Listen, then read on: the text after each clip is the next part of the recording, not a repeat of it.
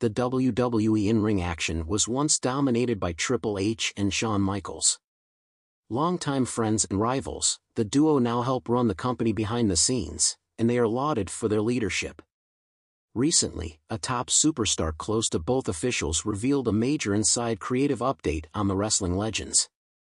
The Cerebral Assassin is the chief content officer of WWE, whereas the Heartbreak Kid is the senior vice president of talent development creative. Triple H founded the current version of NXT in 2012 and later Michaels joined the team in 2018 but took on more duties in September 2021 due to Hunter's health-related hiatus. The Hall of Famers are widely praised for improving the product put forth by the main roster and developmental, now seen as WWE's third brand. One rising superstar who they have worked closely with is Carmelo Hayes. D-Generation X's legendary leaders have been high up on Melo since he joined WWE in February 2021. Michaels pushed Hayes in NXT, while Triple H now has him on SmackDown. The 30-year-old recently appeared on The Masked Man show and disclosed creative differences between the game and HBK, noting that the King of Kings is passionate but still fairly reserved when it comes to creative visions, while Mr. WrestleMania wears his passion on his sleeve. It's a positive, not a negative at all. I think Shawn is he reacts with passion and emotion. With Hunter, he's very calm and cool all the time, so it's never like you ever see him get out of pocket or nothing. There's nothing against being passionate and emotional at all, but you've got to be a little sharper with Shawn sometimes because he has a vision he wants to come true. If it doesn't come true, he's passionate. Hunter's passionate as well, don't get me wrong, but he's just kinda cool. He's not gonna yell at you or anything, Carmelo Hayes said. H/T to Fightful. Hayes was a one-time NXT champion, two-time North American champion, and one-time Cruiserweight champion in NXT.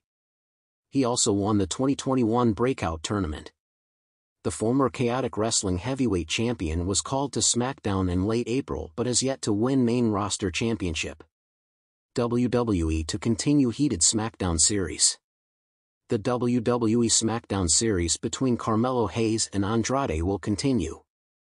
The former AEW star currently leads the series at 3-2. El Idolo defeated Melo on September 13 in what was believed to be the finale to a best-of-5 series, which was tied 2-2 going into the show. However, Andrade vs. Hayes 6 will happen this Friday at SmackDown in Oklahoma City. Andrade won their first match on July 19, and the second on August 2. Hayes won on August 16 and August 30, but lost the tiebreaker on September 13. The last win earned El Idolo a title shot, but he failed to dethrone United States champion LA Knight this past Friday.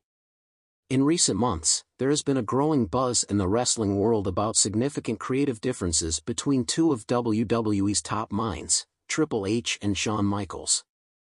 As both men play pivotal roles in shaping the future of the WWE product, their differing visions for the company are becoming increasingly apparent.